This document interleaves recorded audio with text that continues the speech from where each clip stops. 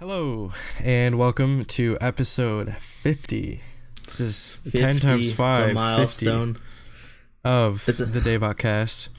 This is a weekly podcast where each week we come together to talk about K-pop and what's current in K-pop and Korean culture and whatnot.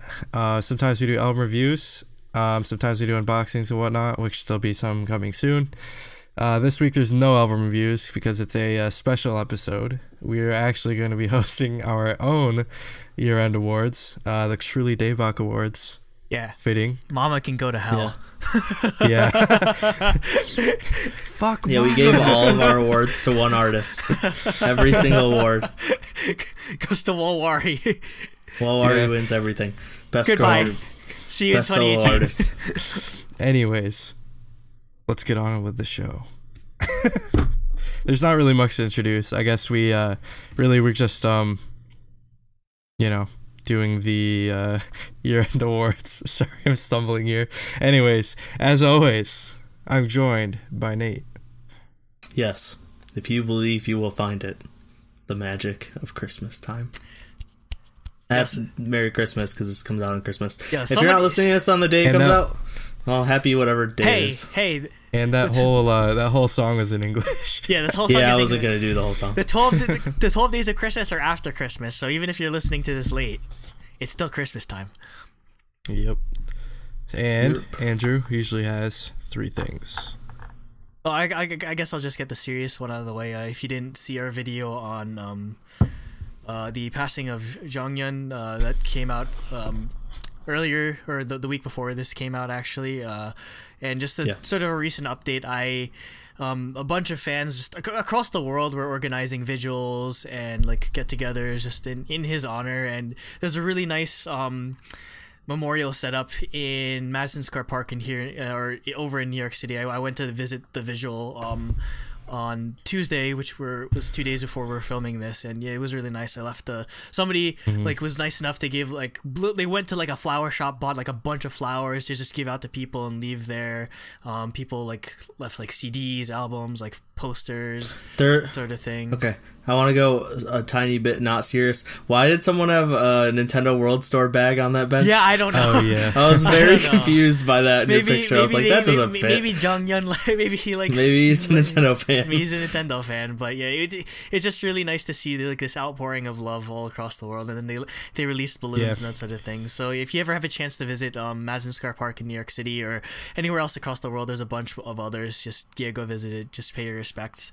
It's still there. Yeah, it's still there, surprisingly. Because cool. I mean, the people that are like officials or whatever, they probably like understand like the levity of like it's a memorial for someone. It's not really like they're disturbing the peace or anything. So they'll probably wait a week or two. Yeah, they'll probably they seem to be leaving it up for now. But yeah, it's beautiful, definitely. On much lighter note, Merry Christmas if you're listening to this on actual Christmas Day. I hope everything's enjoyable, and if you're spending it with family, and if not, hopefully 3 people talking through Skype over the internet is close enough. About K-pop awards. About K-pop awards is close enough. And you get the funny awards today, so yeah.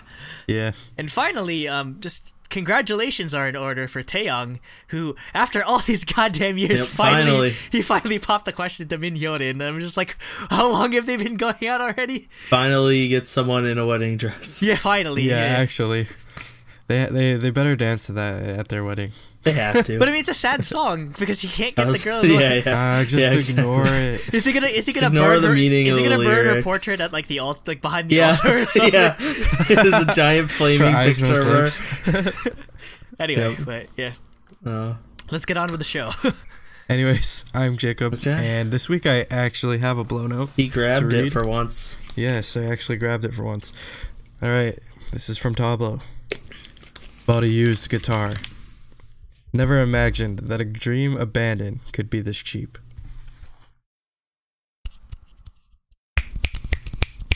Alright, so anyways, let's get on with the first categories, and Andrew, you have the honors. Alright, so this first set of categories are what I like to call the fun categories. I just wanted to get these out of the way. Just they're I guess the least important, or like the funnest. Oh, except the first one's the most important. To you. Okay, so first category is Best IOI Branch. Well, there's only 6 nominees because there's only 6. Well, basically, I feel like for this one we're just gonna nominate everyone every year, though. Yeah, because there's not. Until Somi gets a group. Once Somi gets a group, then there'll be 7. Ooh, JYP. It'll throw off our template, but what if Somi joined twice and twice became an IOI? Then they would win. They'd win. Twice would have won. I'm sorry, but they would have won. Anyway, the nominees are Chungha, Daya, Gugudan, Pristin, Weki Meki, and Cosmic Girls, also known as WJSN. So, Uju Sonia. I mean, this was actually a really hard award for me. Really? Yeah. It's between 2. Yeah. So Andrew, you were set, or you were between 2 as well, but different. I guess. Yeah. But I was pretty much solid. Set. Yeah, I think there was one group that definitely solidified themselves in 2017, so I feel like they definitely deserve the award. Yep. Yeah, Jacob and I were both between Gugudan and Pristin. Yep. Like, so pretty solid. Spoilers on which one is because so if you didn't know, we do majority vote. So yep. But yeah, like for me, both of them had like pretty even, solid releases this year. Me too. And it was really hard to choose. Yeah. Although A Girl Like Me, I still think is the best like IOI Branch song there is so far. And obviously, award goes to Gugudan. Yeah, because nothing. I mean, it might be a recency bias. It might not be a recency bias, but I mean, they definitely took it to a different level in this year, and like even more than WJSN, who's like my favorite of the IOI branches. So yeah, just goes to also show. Like they're like, for me, what sets them apart from any of the other IOI branches are their music videos. Like they're almost like Red Velvet tier. Like they're very like surreal and like very nice production value. Yeah. Except for Wonderland, but anything after that was really nice. And even Wonderland was different musically too, because like they're doing kind of different music. They're doing like I don't know, like girl crush type stuff. Yeah. It's crazy, like Cherry Pamu-esque, like just nonsense. It's just which works out so much in their favor because they're a unique group. There's only one Gugudan, so. Well, here's the thing, like Orange Caramel used to basically be the only one in that sort of space, and now that they're as good as gone, I'd say that Gugudan can definitely fill that niche. Yeah, 100%. Next category. Best English lyrics. So Nate is the expert on this, obviously. So you want me to read them out then? Yeah, sure. Because you're the my monotone voice. English lyrics. Life is short, art is long. Zico. Regrets. I've got a few. 1,000. Epik. Did you see my bag? BTS. Cause I am Groot, motherfucker. Epik. Love is Volcano. Elris. I like do. Pristin. Perfect. A close runner-up for also on Mic Drop, and the English version of Mic Drop, they say hella thick. Not even joking. Amazing. It's like something about like the trophies are hella thick or something like that. I don't know. Really? I missed that. Listening to it a bunch. But seriously, did you see my bag? Did you see my bag? It's a meme now. Did you see my bag? Did you see my bag? I know, it's so good. Yeah.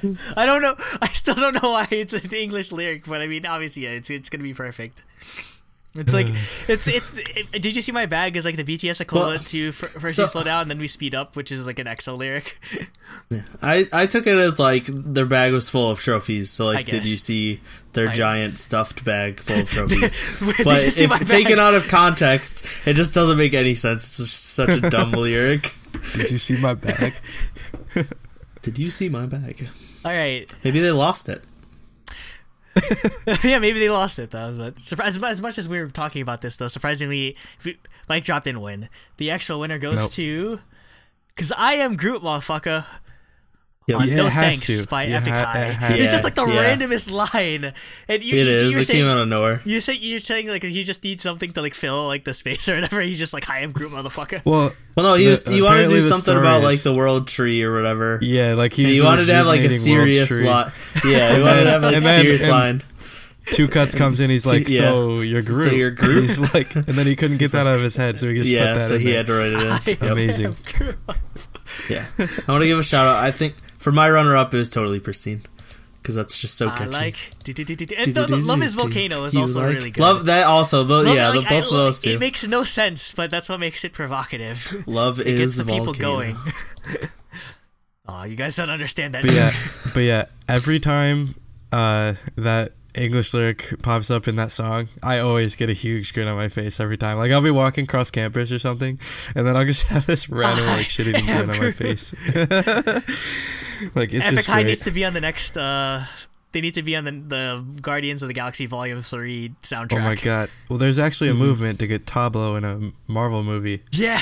Yeah, they were talking to James Gunn on Twitter to get him in Guardians of the Galaxy 3. All right, next category. Bias Wrecker of the Year. Ugh. Nominees are... There's only 5 nominees for this one. Hey, how dare you? The nominees are Chen from EXO, Jeonghwa from EXID, Joy from Red Velvet, Ellie from EXID, Sunmi, formerly of Wonder Girls, and Taemin from SHINee, but he did mostly solo stuff this year, so okay, that works too. So, this was pretty universal, though Nate wants to blow Ellie like off the face of the planet, basically. Yeah, basically. I have nothing against Ellie. And she doesn't, basically. God, her Instagram I have everything against her lyrical abilities. She's I have nothing against her as a person. She's totally Tablo tier. She's Tablo. Let's get a Ellie book, and then it's just like lyrics Ellie, like just like her randomly give me your cream, promiscuous lyrics, and it's just like English. One-liners of weird English promiscuity. No, this was surprisingly close, at least for the guy. Like Chen, Chen like snuck up on me this year because my EXO bias is mostly Kai and Sehun, but damn, seeing Chen in concert that just ruined me basically. He's hella good vocals. I absolutely knew who was gonna win for mine. Yeah, like I've even talked about we were podcast. So like, I think you just wanted to talk about the others. Some people probably already know who wins this. Oh yeah. 100%. I mean it's kind of obvious. Like if you know us, so yeah, if you watched our stuff. It's Joy from Red Velvet because oh lord. Red Flavor and Peekaboo just ruined us completely. Just like absolutely 100% ruined us.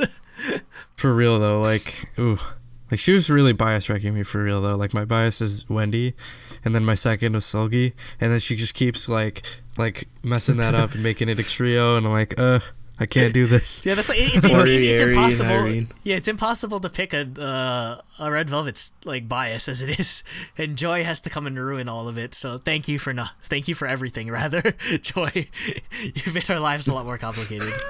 Especially with the teaser pictures from Perfect Velvet, as you can see. The outfits are perfect. Also, the Mama performance. Performance. Enough said. Go look it up. All right, next category is Female Bias of the Year, which is arguably just as important as Bias Wrecker of the Year, because we're gonna fight over this one. 100%. Nominees are Jiwoo from Card, Mina from Gugudan, Momo from Twice, Seulgi from Red Velvet, Somin also from Card, and Taeyeon from Girls' Generation. I'm trash, so you already know who I voted for. If you paid attention to like the fact that we are huge Soans, all like OG Soans, you should know. And it was definitely made the choice is definitely made a lot easier considering the fact that like half of our biases left the group, left Girls' Generation. So go figure. Wait, so someone from Girls' Generation won? I wonder who it is. I wonder who it is. It's obviously Mina. It's obviously Mina. Yes. I would have given it to Mina though. Mina should have won. not even joking. Mina. I gave it to. No. Yeah, no. I voted for Mina. Mina was this close. She missed it by an ear. Nope. Yeah, she only has one ear in this picture. She only shows one ear, so that's the problem. Taeyeon's the clear winner in this. Just like I was telling you, I followed like 100 Taeyeon vlogs on like Tumblr, and oh my god, just like my wall is just, or my Tumblr feed is just inundated with Taeyeon all the time. So I'm just like, damn. Seriously though, until Tiffany comes back, Taeyeon is my ultimate bias. Yeah, Taeyeon's pretty much ultimate. Coming back. Taeyeon's ultimate bias. If she doesn't come back, now. then like, Taeyeon's my ultimate bias. Oh, you mean overall? Like, yeah. I thought you meant to SNSD. She's gonna do American Music if anything, but okay. I think she'll have something. But no, like with Taeyeon, like I'm in love with her voice. I'm in love with like her like look and everything. Like she does everything perfectly, and she's just, and all she does is just like go stay at home and everything. So I'm just like, literally, that's all I need in a bias. Just she's like a NEET or something. But yeah. Ooh. She definitely like took over all of our like bias lists this past year, especially seriously, not like just with music, not just with music. It's everything for me. Like really, like it's nostalgia for like being a fan for so long. It's like My Voice was easily one of my favorite albums of all time. We'll like, get to that. I don't know. Everything she does is just amazing. Yep. Taeyeon.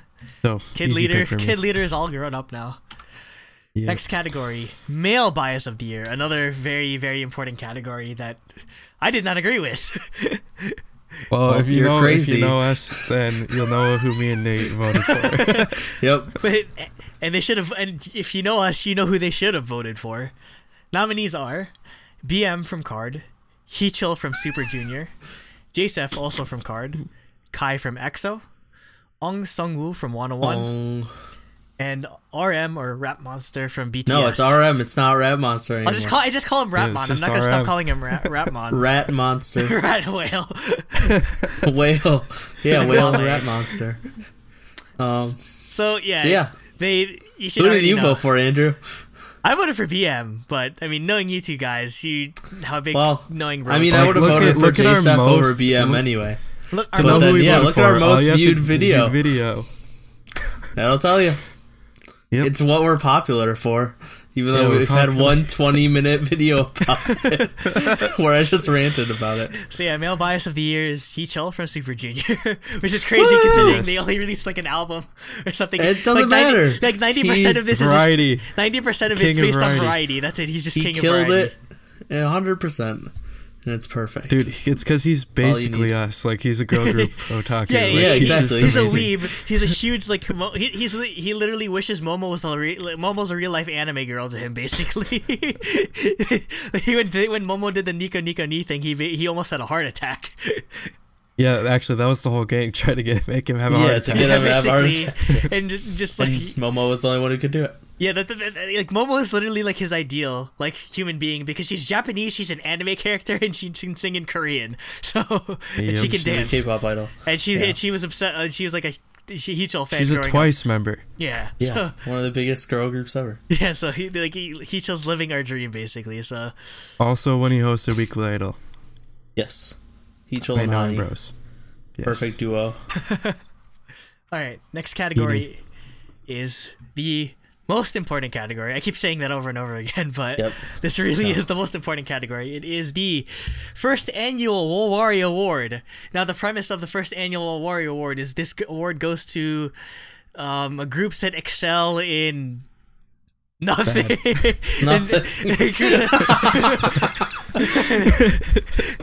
Groups or artists or assholes who rap about underage girls. Yeah, so or people that we just really want to shout out for being terrible. So the nominees are EXP Expedition, Jake Paul. Wait, no, hold on. It's not EXP Expedition, it's EXP Edition. Is it edition? Oh, I don't care. I don't care. Fine. They don't need EXP Edition. EXP Edition. It's anyway. EXP Edition. Expedition. Okay, it's Expedition. Okay, you know what I mean. EXP Edition. Jake Paul, Pocket Girls, Six Bomb, Super B, and Walwari. I will never hear Super B's name without saying "fuck that guy" afterwards. And you picked an interesting picture for Six Bomb, because again, for people that don't know, well, that's the only way that I was gonna say we should go through knew who they were. If people, we should go through and explain who these people are. Okay, yeah. So, everyone knows all the groups we're talking about except for this award. EXP edition. They were a bunch of non-Koreans that are a bunch of American to guys who didn't know Korean, and are trying to make a K-pop group, and like one Chinese guy that ended up on Nix 9 or the unit, or I don't know. He auditioned. That's all I remember. But so I didn't even know that. They're trying. Yeah, the dislike ratio on their videos is insane. Awesome. It was bad. They couldn't even speak English or speak Korean. They can't even speak English. They probably can't speak English either. Yeah. They just basically made the most like generic sounding American song, except they made it in Korean, basically. In Korean, yeah. Poorly pronounced Korean, yeah. Jake Paul, who is not a K-pop star. I had no idea who was. He's not a K-pop star, but made the probably the worst song of the year, called "Every Day It's Every Day, Bro," where with such one-liners as. Got the Disney on my Disney Channel flow, and England is my city. Okay, the thing is a meme in of itself. Everybody's heard of that. Yeah, I'm pretty sure everyone knows it. Except me. Yeah, except Nate, because I'm old. Yeah. People spent like 6 months shitting on him. Yeah, Pocket Girls. They made They're not all that bad. It's just they made a song called "Oppa is Trash." So I have to put them on this list because you have to be scraping the bottom of the barrel if you're going to make a song called "Oppa is Trash." I mean, hey, at least they're more original than some like Glacia or like, I don't know, some other like sexy group like that. But damn, Oppa is trash. Y'all are trash. Six Bomb is a group where their concept was they had a before and after of 2 songs, before they got plastic surgery and after they got plastic surgery. And wow, it basically looks like they tried to copy paste some famous idols like face onto like less famous like K-pop idols, so it's really creepy, and like I don't think anyone liked it. Terrible. It's literally just a publicity stunt. Now they're gonna be it's forgotten. A publicity stunt with like human beings, which is like disgusting in a way. Yeah. Super B is not the car, but I wish it was the car. The car could probably be a better rapper than Super B. He did. All right, there's 2 reasons why he's bad. First is what Nate said earlier, which you can explain. Fuck that guy. Yeah, so basically he had made a line or 2 in a rap about the Produce 101 trainees from season 1 when most of them were like underage, and it was a sexual comment. And then Kathy dissed him during Humphrey Rap Star, and it was awesome. Yeah, she wrote. Yeah, and then also in Show Me the Money 4, he dissed Tablo, and that's unacceptable. What? Did he really? I didn't even know about that. Yeah. Like on purpose or just for the competition? Did they just kick him out instantly? Well, what he said is all the players already know that B got eliminated because Incredible is high ground. Later he raps, "You stole my song and stage ideas." That's what he said about Tablo. What? Get out of here, dude. He looks like 12 in this picture. How did Tablo? That's literally the only picture I can find. He's gonna be on this list until we like stop doing YouTube. Basically, he will forever be on this list. And pretty much. Last but not least, Walwari, who in retrospect is probably the least deserving of it. But I was gonna say, Walwari is probably the best artist on this list, which is saying something because Walwari is definitely a piece of like a wonderful, and their anniversary is in like a couple of weeks. But yeah, Walwari is a one of a kind treasure.